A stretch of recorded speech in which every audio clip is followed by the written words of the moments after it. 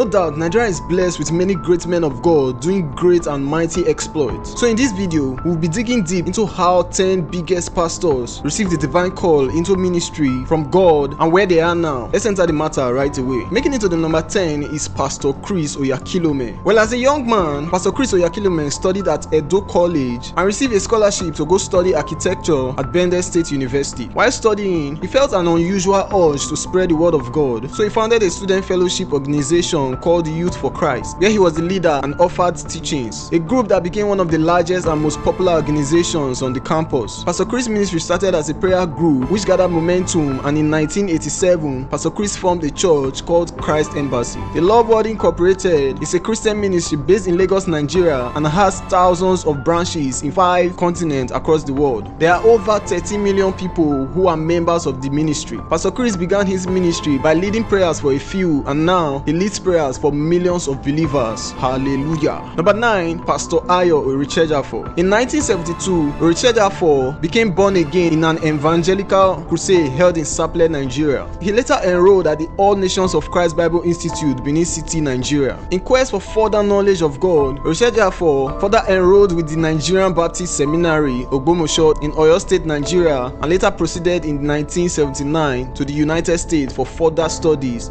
at Maurice School of Ministry, San Diego, California. Oritsejafo revealed that he had a vision of himself wearing a suit and preaching to thousands of people, and he heard a voice that said to him, "This is what you are going to be doing the rest of your life." And the voice said, "Take my word to the world." This is the inaugural vision that led to the founding of the Word of Life Bible Church in November 1987. At number 8, we shall illustrate the call into the ministry of one of the Nigerian's finest pastors, Pastor Paul Adefarasin. Although born into an affluent home, Pastor Paul was unfortunately a drug addict until his repentance and conversion in 1994. After his conversion, he undertook a diploma in Christian ministry from the International Bible Institute of London. Pastor Paul initially served in a volunteer capacity as a youth pastor in the United States, and thereafter received his first pastorate at the Action Chapel, London. Pastor Adefarasi started the House of the Rocks Church in 1994 in his mother's living room in Lagos with a few attendees. Proof of his calling is that the Living Room Church has blossomed into a ministry that has over 50 daughter churches in Africa and in Europe. He is a well-known mentee of Bishop T.D. Jakes. Pastor Paul has been fervent in his message of hope to the world, and especially the African continent where he resides. Number 7, Pastor D.K. Olukoya. Let's talk about the fireman who rains fire on demons and principalities, the founder of Mountain of Fire and Miracle Ministry, Dr. Daniel Olukoya. It will interest you to know he received the call to start his ministry after God gave him vision to when he was living in a 1-bedroom rented apartment of a house located on Albert Macaulay Way, Yaba, in 1977. The Holy Spirit called him same way Samuel was called in the Bible, and he began to receive covenants that established MFM and further instructions from him. Although Pastor Olukoya got the message and the covenant from God in 1977, MFM was not founded until 12 years later. It's such a great space of time to prepare a man. No wonder MFM has grown so much, having many branches across the country and worldwide. At number 6 is Pastor Sam Adeyemi. He started as a pastor at the Rema Chapel alongside his younger brother Victor Adeyemi. While at the Rema Chapel, Sam served as the director of pastoral care and minister in charge before he was transferred to a branch in Lagos. On his location to Lagos, Pastor Sam Adeyemi felt his ministry was stagnated. So in April 1994, he decided to go on a prayer and fasting program with his wife. These prayers were answered in July 1994 after he got a clear-cut instruction from God ushering him into the ministry God had wanted for him. God told him it was time to move to the next level of ministry, where he will be a teacher of biblical success principles. He will reach his audience via radio, television, tapes,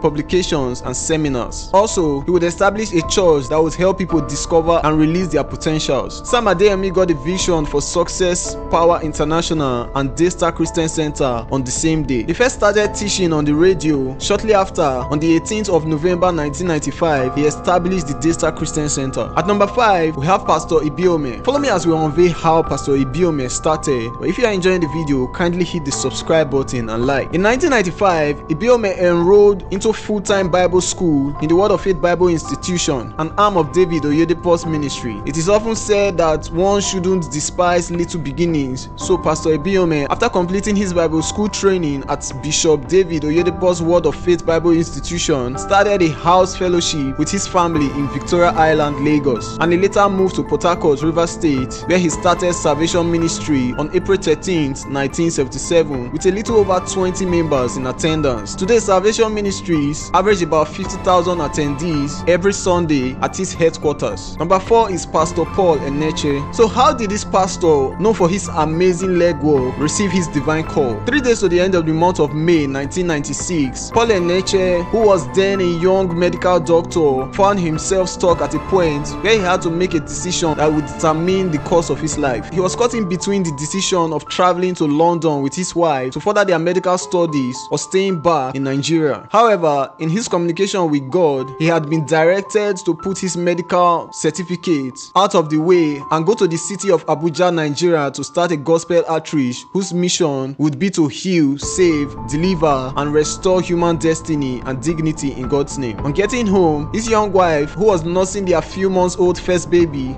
had also sought the face of God alongside her husband with a 6 to 6 fasting and prayer for same purpose. The Spirit of God told her exactly what he told Paul, confirming this call. 6 months after the call, precisely November 1996, Dr. Paul Eneche and his wife, Dr. Mrs. Becky Eneche, relocated to Abuja to establish his ministry. This ministry has since been characterized with miracles, signs, and wonders. Number 3, we have Pastor W.F. Kumuyi, who is one of the patriarchs of Christian faith in Nigeria. Pastor Kumuyi became a born-again Christian on Sunday, April 5th, 1964, at the age of 23, setting a background for his divine call and assignment. As a young man, he often read John Wesley, Charles Finney, Spurgeon, and lots of other books. He also got involved with the Scripture Union. In 1973, while being a lecturer of mathematics at the University of Lagos, Kumuyi began a Bible study group with 15 students who had come to him for Bible training. This training became the foundation of the Deeper Christian Life Ministry. The ministry, which started as a 15-member Bible study group in Pastor William Kumuyi's official quarters at the University of Lagos in August 1973, is now in more than 60 countries. And number 2 is Bishop Oyedepo. Bishop Oyedepo became born again in 1969 through the influence of his teacher, Betty Lacha, who took an interest in him during his high school days. According to him, he received a mandate from God through an 18-hour vision in May 1981 to liberate the world from all oppression of the devil through the preaching of the word of faith. This is the inauguration vision that led to the founding of Living Faith Church worldwide, first called Liberation Faith Hour Ministry in 1981. 2 years later, on September 17, 1983, Pastor Enoch Adeboye, General Overseer of the Redeemed Christian Church of God, ordained David and his wife, Florence Abiola Oyedepo, to become pastors and officially commissioned the new church. 5 years later,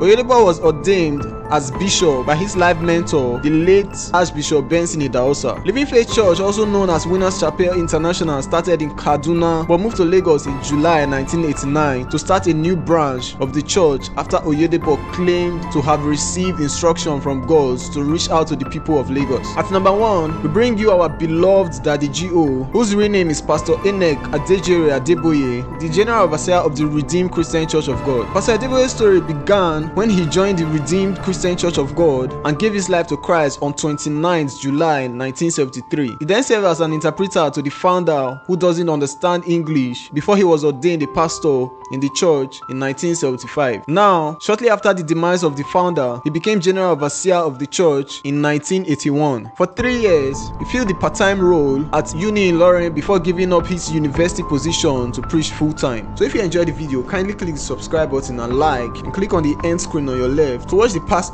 with the best dance steps.